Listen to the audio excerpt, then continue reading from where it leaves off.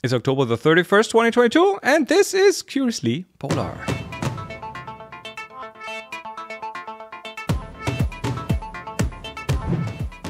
Hello, welcome back to another episode of our little polar podcast about everything very north and very south. We are right in the preparations. Well, not we are. Henry is right in the preparations of leaving us again for a few weeks. Just a brief time this time.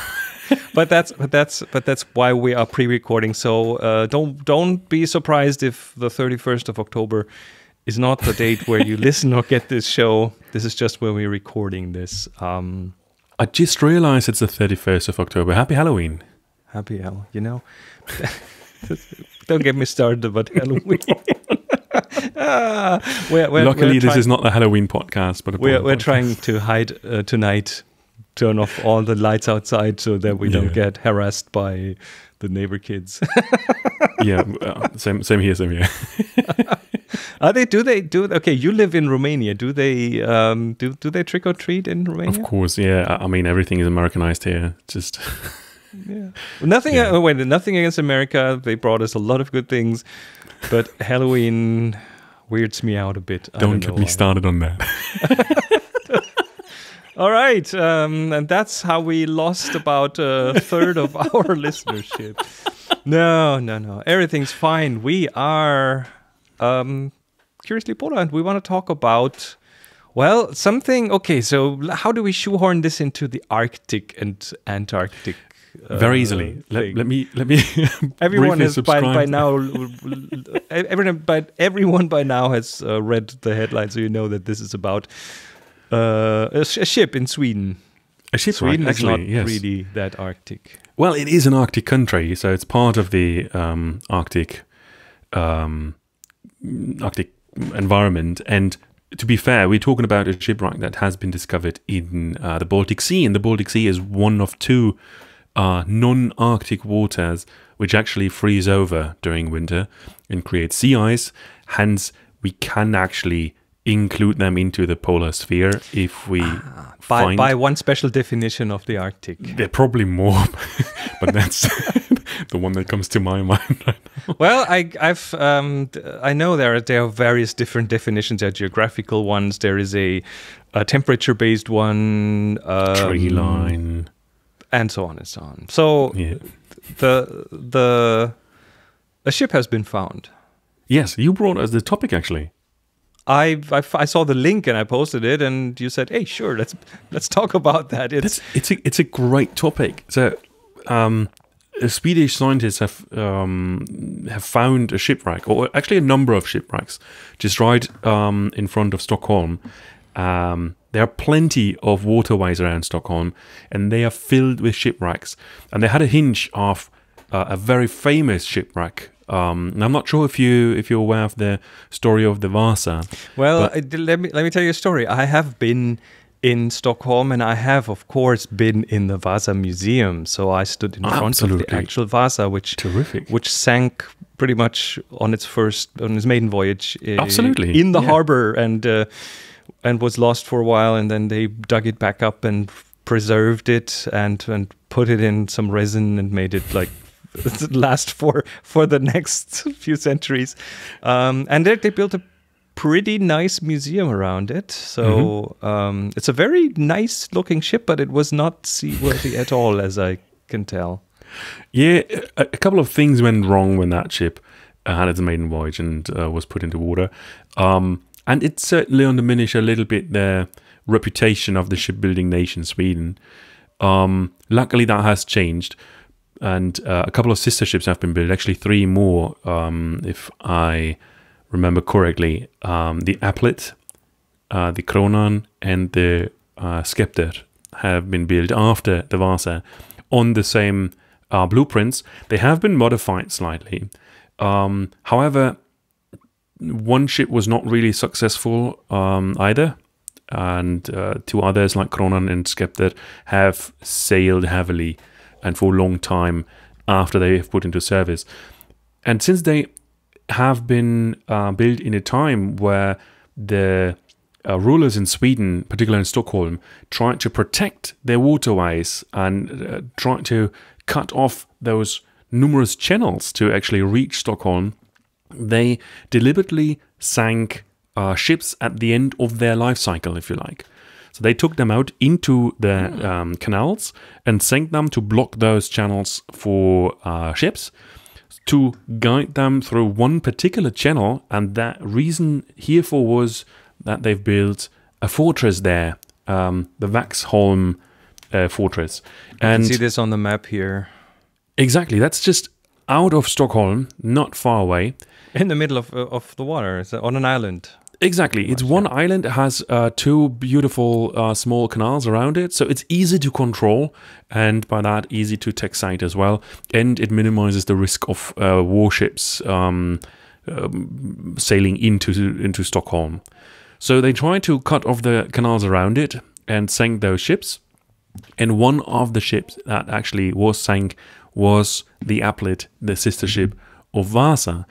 So the Vasa sank by itself, and the other one that they just found, what was the name again? Applet. The Applet. The Applet. The apple. They sank that on purpose. Yes, exactly. The reason why it's just been discovered just now is that the whole area is under military rule is not the right way to put it. Under military ban, so you're not allowed to dive there without special permission. So the leading shipwreck museum in Sweden has had a hinge about that wreck for quite some time. They were actually looking for two other wrecks, and they got into a partnership with the Royal Swedish Navy. They commissioned a ship to that as well, and with the help of the Navy, they sent divers down. And it's it's not very clear water, let's put it that way. Very muddy. There's a video. Let me play that here while you're talking. It's very muddy water. Yeah. It's very, very muddy. It's not much to see. And when they went down, they suddenly found at the bottom of the canal a lot of stones, a lot of rocks, and out of the rocks there was some wooden structure looking out. And by that, they actually identified then the type of ship and just realized it looks very much like the Vasa. Hence, as a sister ship, it took a while to identify it as the Applet. And then they found that there are actually a couple of alternations from the original blueprints from the Vasa. So it's not just a one-by-one copy. They actually took into consideration why Vasa sunk. So the Applet is actually a bit wider, a bit higher. So the Vasa sank because it was top-heavy, right? It didn't... Yeah. It pretty much fell over, so to speak. It rolled over with almost no wind. Yeah. It's just such a bad idea to make a ship this week, but okay. It looked nice. Yeah, it looked really still does look very nice. Yeah, but the Applet, as I said, was just made a bit wider, and hence it was better in the water. And the Applet also was used a couple of years before it then got decommissioned and sunk. You can see on that video and also on the pictures published all over the world, you can see that the ship had two battery decks, so where the cannons would have been placed. So you have some square portholes there for the guns, and yeah, it was a very pretty ship, very well used. But then yeah, got a different intention to be used as a blockade for other ships to come into the place, or not come into the place, hence sank shortly in front of that fortress. I find it really interesting that they sank a ship there, which probably has to mean that they didn't have a use for the ship, because otherwise couldn't you just throw things down there that you don't need, any rubble and that kind of stuff? It looks like they did that as well. So there's a lot of debris on that ship. So when you go through that entire video, when you see all the pictures published, the first wooden structure they found was covered with rocks. So I think they've put down everything they could find. And yes, obviously, when you sink a ship to use it as a barricade, then it's the end of the life cycle of that ship. So there has been probably a key reason why that ship has been taken out of commission. However, the scientists tried to identify for sure the identity of the ship, but also where the wood came from. So they actually went down, and that's a very terrific undertaking, with hand saws, and took pieces out of that structure from underwater to recover the wood pieces and analyze them with tree rings, with fancy scientific methods. And they found out that the piece of wood used for the amplet has been common from a Swedish lake, the second largest Swedish lake, Mälaren. So a lot of wood for shipbuilding has been originating from there. And they could also identify the year, which was 1600, I think 34, but please don't quote me on that. Oh no, that can't be, because the ship was launched in 1629, so it must have been a bit earlier. But around that area, around that time, you can do this. There's like tree ring analysis and these kind of things that allow you to pinpoint that pretty well. Exactly. What's also interesting, that the Swedish king, despite that disaster of Vasa, trusted the same shipbuilder, the same shipyard, to actually build a new ship on the same blueprint. I'm pretty sure they were buddies. They were like playing golf together or something, you know, very, very good friends. So you messed up. I'll let you try again. Yeah, possibly. Indeed. The Museum of Wrecks, the Swedish Museum of Wrecks, which initiated that expedition, is now trying to analyze the ship a little bit more, explore it a little bit more. They took a lot of videos and photos and actually create a 3D model now. And it's not decided if that ship will be recovered and put into a museum as well, or if the Vasa Museum will be extended whatsoever. But it's a really interesting process to see, and we're going to post a link to the museum in the show notes, because it's really nice to just follow up on that story with the museum. They've been looking for that ship for quite some time, and they found 2 shipwrecks which they thought to be the Applet in 2019, and just realized it's not. It were 2 other ships from slightly later in that same period, around 1640, 1650. But despite the fact that they found 2 other ships, they didn't want to give up. They had the idea of finding that sister ship, because it also gives a very interesting story to tell how the shipbuilders actually improved the structure of the ill-fated Vasa. So they knew that the ship was down there. That was documented, by the way. I've dropped a little pin here in the approximate place where the ship is. This is like southern of the Vaxholm fortress. Oh, the pin goes away when I move the map. So somewhere around here, that thing is. So they knew it. They knew it was there.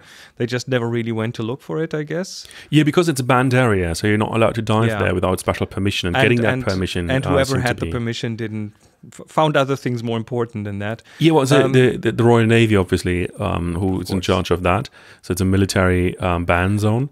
And now they actually could get the Navy into the same boat to use that figure of speech. And so my question is now, are they going to extend the Vasa Museum and bring that ship up, or is that going to stay down there? That's not really clear. So that's just really something... or do they have the Vasa Museum and next to it the Applet Museum? Possibly. That's not decided yet. It's not really clear. Right now, what they want to do is take more samples, try to get a very thorough, very detailed model of that ship, to actually also use it as a base to understand how the large Swedish warships have evolved from that very ill-fated, unstable Vasa that has just a reputation of being very badly built in a way that it just had no chance to survive that maiden voyage, to those amazingly seaworthy, humongous warships that made Sweden this great power in the 1600s and controlled the entire Baltic Sea in that area. There is a humongous development in there, and that ship is one cornerstone in that development. So it looks like between the Vasa and the Applet, they had a big jump in the quality of shipbuilding. So that must be the time when they learned how to do it right. Yeah, I mean, when you lose a ship like that, just on the maiden voyage, it's expensive. It's expensive, and it gives you a lot of a chance to learn. Yeah, or you have to learn, because if you look at the map of Sweden and around Stockholm, there's a lot of water there. You need ships for all sorts of things. It's easier on ship than on a vehicle on land in most cases. Yeah, absolutely. So what they now do is they measure the entire ship. They try to find the similarities and the differences between the two ships, between Vasa and Applet. They collect material for creating that 3D model.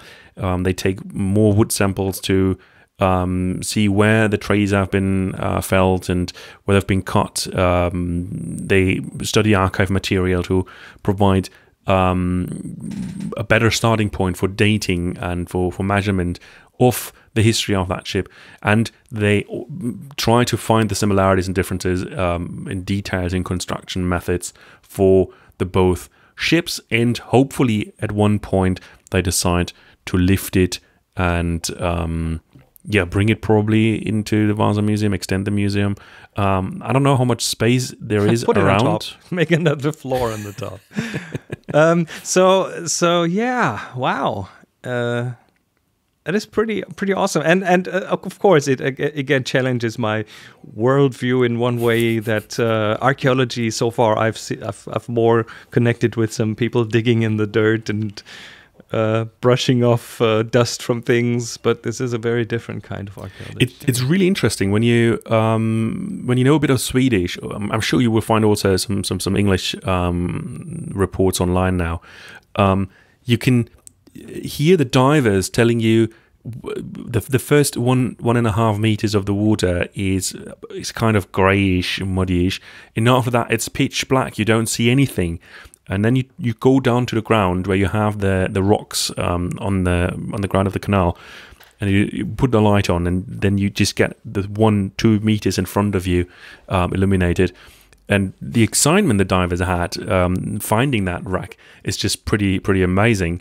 And just also heading back to the discovery of the Endurance beginning of this year, that's just been breathtaking as well. So just in that line of discoveries of those old wrecks, Swedish waters are particularly treasure full there. You have plenty of wrecks. We have plenty of old ships from that period. Getting to know one more in detail now is really an amazing experience.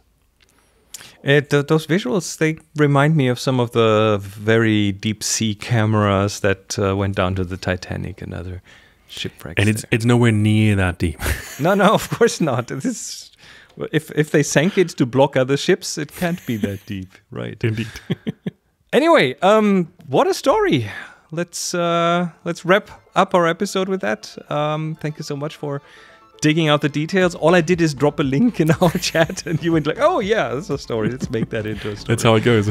That's how it goes. So I'm very happy that I, for once, managed to contribute something to this show. We are going to be back soon, hopefully, with more over at curiouslypolar.com. Until then, everyone, take care and